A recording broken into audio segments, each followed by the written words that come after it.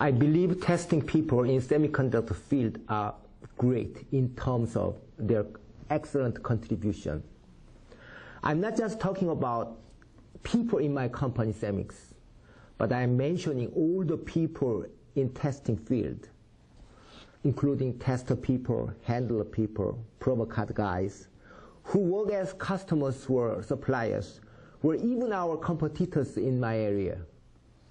Why I appreciate ourselves so much? I believe our contribution are not less than the people in front end. Our contribution is even bigger. First of all, we testing people's greatest contribution is in the reliability. I believe IC reliability comes largely from our contribution. Of course, I acknowledge the improvement from front end and these design people to give higher reliability to each transistor. However, from production point of view, making all the microcomponents in the integrated circuits perfect is never a possible job. Without completely discarding bad devices, reliability is never achieved. I believe reliability of semiconductor is simply all about the reliability of testing. This is our solemn duty. And this is why the world is a better place, because we testing people exist. What if the semiconductor circuits go mad? But nobody worry about the reliability at this moment. Actually, this is a great innovation compared with the past situation. This kind of innovation is what we testing people have made. In order to achieve a reliable sorting, there have been great commitment, sweat, endeavor from great testing engineers. For an example, in prober field, we prober engineers delicately control the contacts by very careful setting of overdrive values. We carefully consider thermal and other effects to adjust the planarity and other mechanical conditions to make sure a better contact. We lovely make contacts between wafers and prober cards. We carefully determine speed and acceleration profile. Important testing conditions such as chuck temperature, for example, is accurately controlled by finding the optimal values, measured and applied again and again, constantly and endlessly. We call their procedure of testing as recipe, the term a chef in a fine restaurant uses. I think they raise their recipe to the highest level of art. This is an art. Our customers are leading the art, and we machine makers exist to support machines and services for their fine art. Now let's move to see another big contribution. We should test 20,000 times of memory cells compared with the situation of 2 decades ago. However, the speed of individual transistor is increased by only 20 times. For your easy understanding, today we need to read 20,000 times more amount of memory with the speed only 20 times faster than in 1997. Looks like impossible, but we have done it. Our clever test engineer have done it by increasing parallelism. In 1997, we usually test 16 devices on a wafer at the same time. But very soon, we start to test 32 chips at each shot. And soon again, we go to 64 parallel. Again and again, we double the parallelism, and now finally, we are able to test the whole devices on a wafer at the same time. This is one-shot testing. Nobody, including people in test area, expected that fast advancement of parallelism before. Long time ago, one of my high-level testing engineers once told me, in the future, 10 times more probers will be needed. Oh, I surprised. That's why I started prober business. But that never happened. The number of probers were not increased, but just parallelism increased.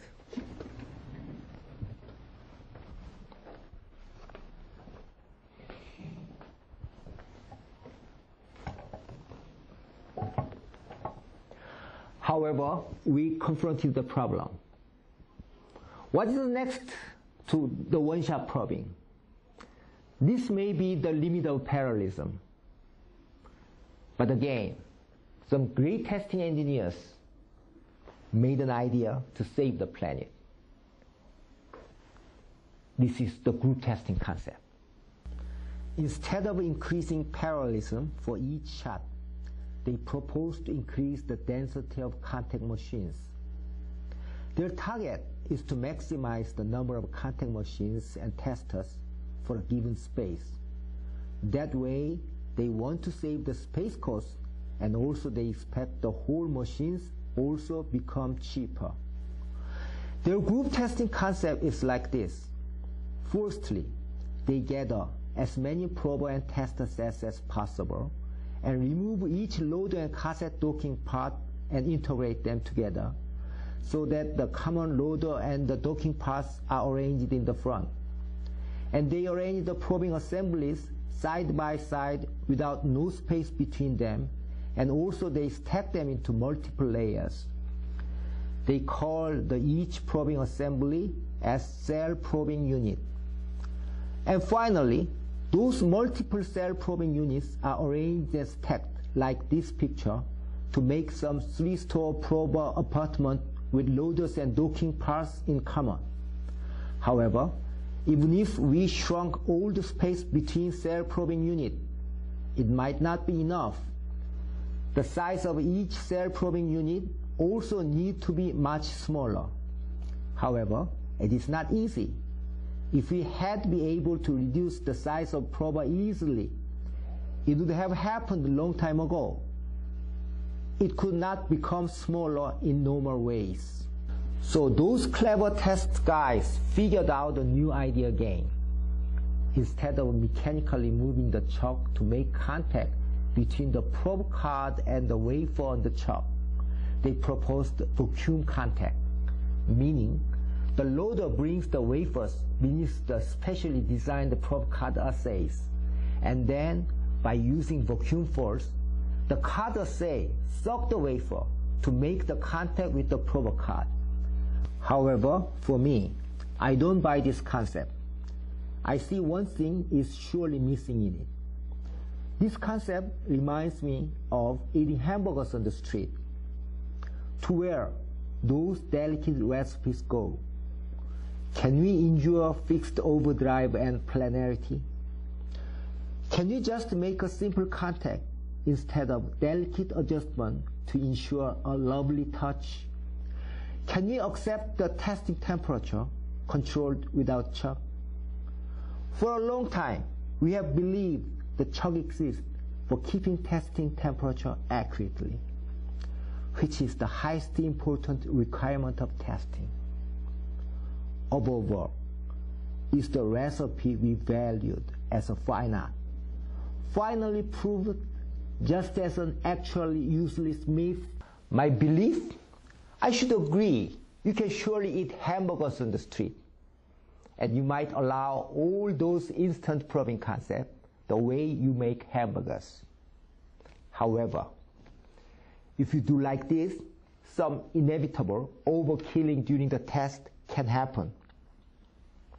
If you do not go with a very delicate probing control like the chefs in a fine restaurant do, you should take out any device suspected, even though it is good enough actually. But the overkilling means yield drop.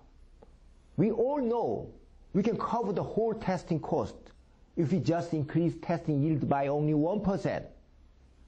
So, not losing any yield drop should be our omnibus testing objective. This is why that concept reminds me of eating hamburgers on the street. In this regard, I believe our good legacy of trying to make the best recipes should be preserved also in the future. I mean, we should never stop the quest of searching excellent recipes now and forever. But the question is, can we make a small enough cell-probing unit having just the same function with a normal individual prober? The answer was no until not long time ago. The technology had not been supported. This is why those hamburger group testing machines have appeared in the testing world. But very good for semiconductor industry and also for my belief.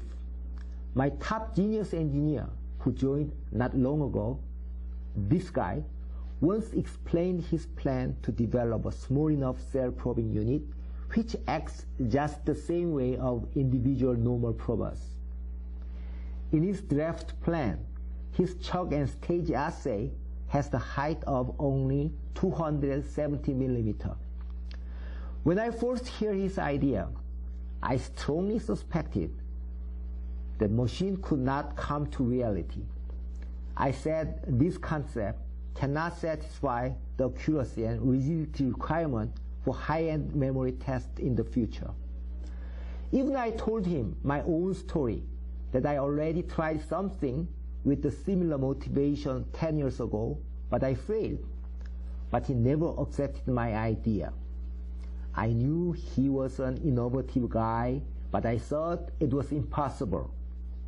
However, he was also very, very persistent. One day, he asked me to come to his place with desperate voice. I went there, and he showed me something. I was really surprised. He proved all my concerns were wrong.